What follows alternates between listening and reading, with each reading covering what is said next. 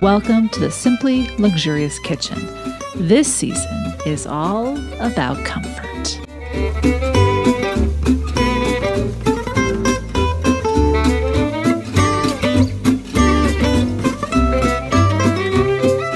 With many French comfort recipes made in my own home kitchen, inspired by what I find in my garden, and kept company by my two furry companions.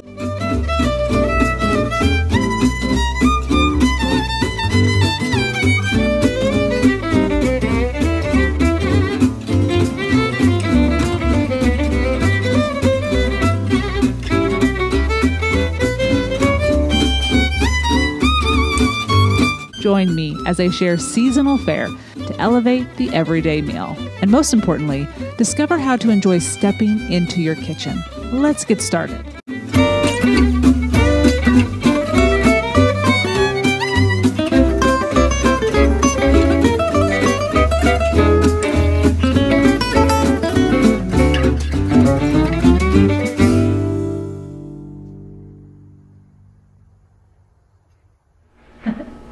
Welcome to my kitchen. I'm Shannon Abels and this is Simply Luxurious Kitchen.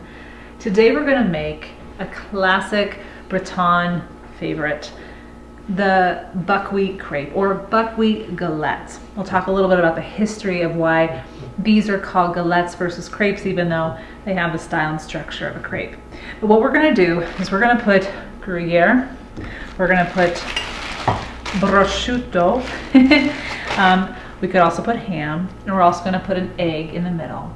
So cheese, egg, and ham, a savory galette made of buckwheat, okay, buckwheat flour and whole wheat flour. So again, a comfort food and something you could have for breakfast if you wanted to, but is traditionally enjoyed as an afternoon lunch meal or for dinner. And in fact, Bretons will often pair it with a Breton cider, or you can pair it with an apple liqueur. So if we're saying traditional. So all we have to do is mix up the batter. So I like to use a blender so that no lumps or bumps are in there. So I've already weighed out my flour. I have 3.5 ounces of buckwheat flour, and I have 1/2 ounce of whole wheat flour. Put those in there. I want a cup of whole milk,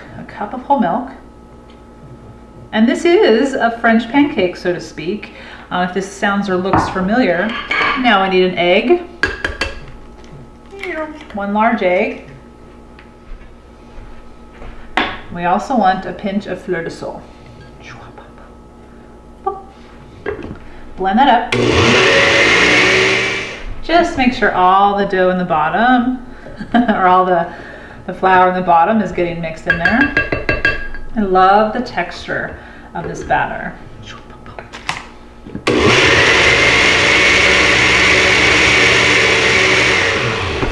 All right, so this is the batter. That's how simple that was. Now this recipe, I have sized it down because you can make 3-4 times as much batter depending upon how many people you're serving, but this will easily make 3 big crepes, maybe even 4 depending on how large you make them.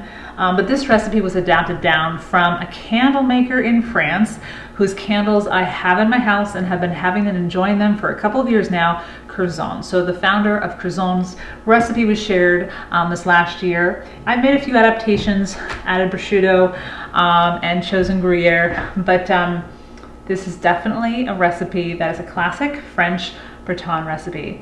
Now, what's the difference between a crepe and a galette?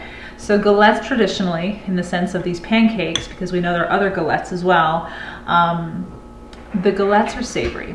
And galettes were made with buckwheat flour in Brittany, and they are made with just basic buckwheat water and salt. That was it. It has evolved a bit since then. But as soon as you make it sweet, as soon as you flambe it, like a crepe Suzette, you have a crepe. But you definitely are going to be making a crepe here as far as the thinness of it and whatnot, but it is the savory component that makes it a galette because it originates from Brittany. So let's go to the stove and make ourselves a galette.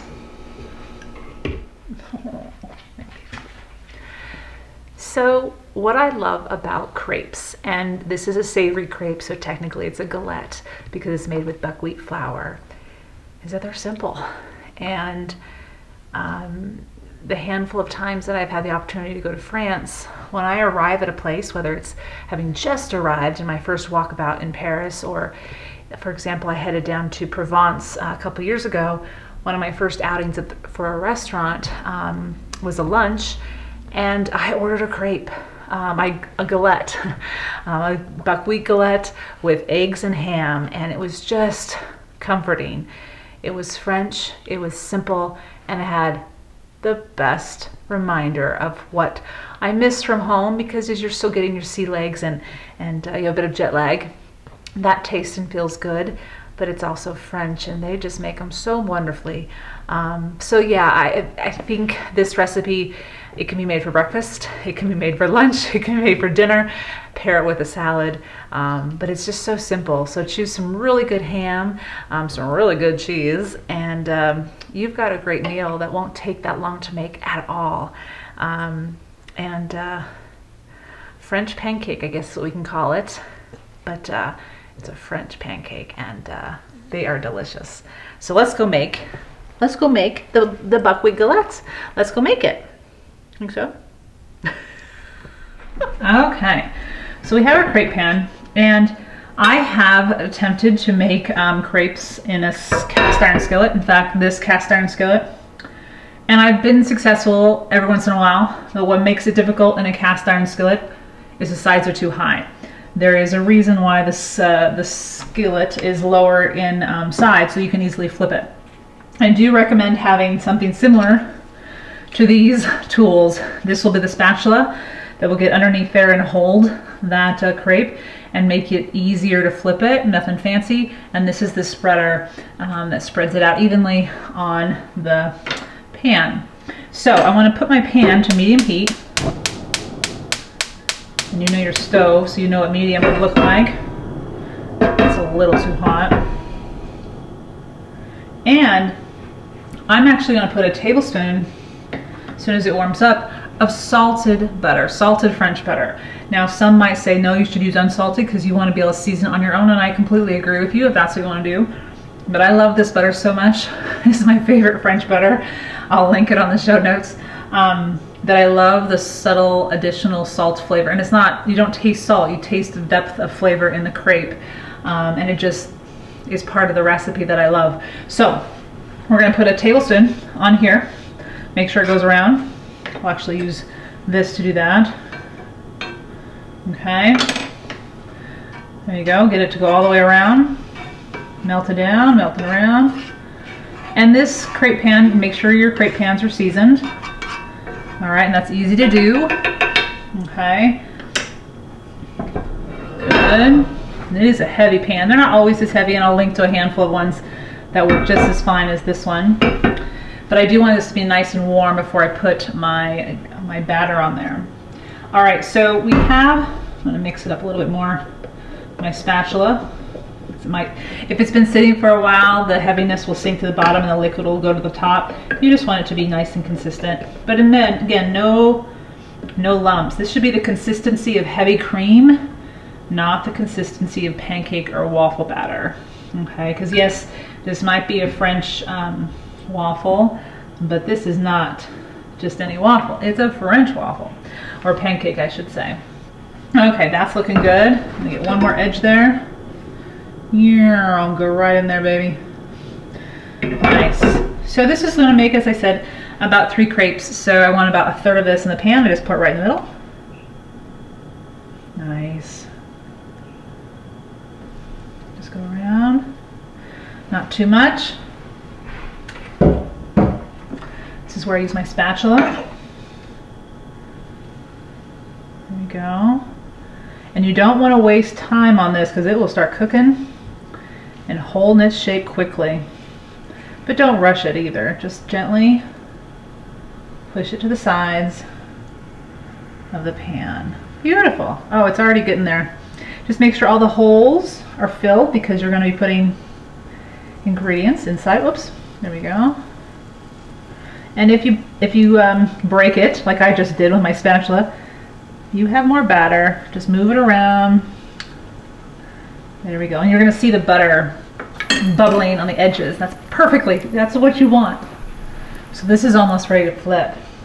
And you can tell because you don't have any loose liquid anywhere, but you do want it brown on the other side, even though it's not going to be the side that everyone sees. See how it moves like that? That's a crepe that's ready to flip.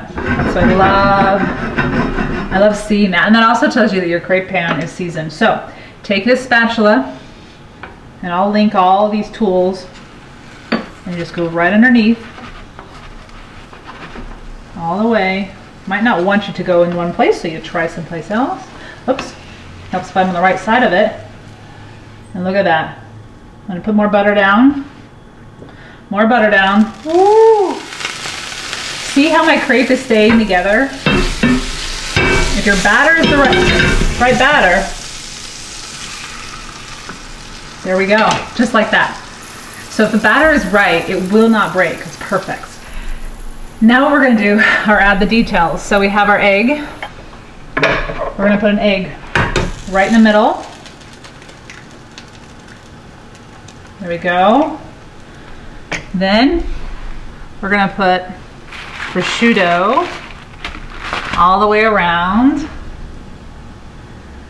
And just break it up roughly. And you don't want it to go all the way to the edges because you're going to fold it in like a little package. But this is all going to be basically covered up with the edges of your crepe, so it doesn't have to look neat.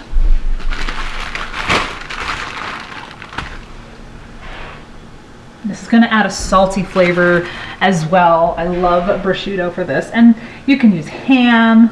Oh, yum.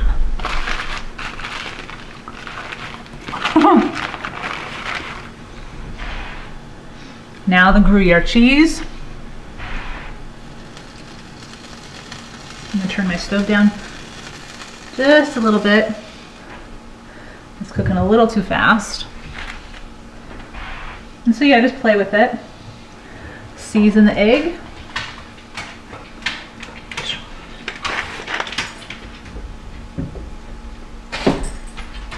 That is all you have to do to make a galette. So simple. Now, just fold it. There you go. You can even take it off if you want.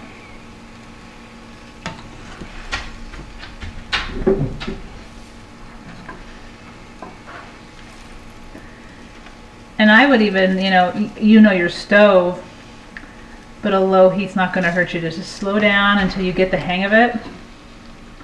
Just like that. You're making a pocket. I love this. Just like that. And so you see the egg popping out. And it lets people know, oh, there's an egg in here. Whoops, stay down there, little guy. And if the egg isn't entirely cooked through on the way you want it, I like mine sunny side, then again, reduce the heat and it will cook. The residual heat will keep cooking through the pan, and it won't continue to burn the galette, and you'll be fine. So this is done in fewer than 15 minutes. Comfort food, simple, breakfast, lunch, dinner, pair it with a salad, glass of Breton cider or sparkling wine or wine just in general, and enjoy. So now we have it done. Right on over. And as you can see, it was very simple to make. Whatever hard cheese you have in the refrigerator will work just fine. Cheddar, Comté, any of those. Okay, when you cut in, you're getting ham, you're getting that egg, the end of it, and the cheese.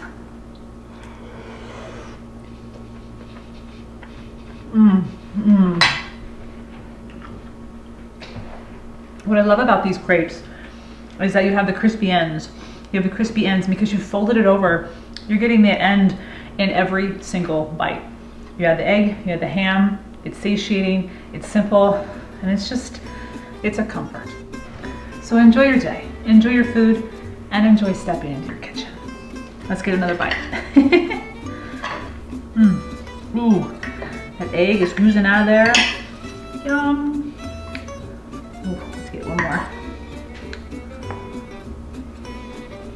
Mmm.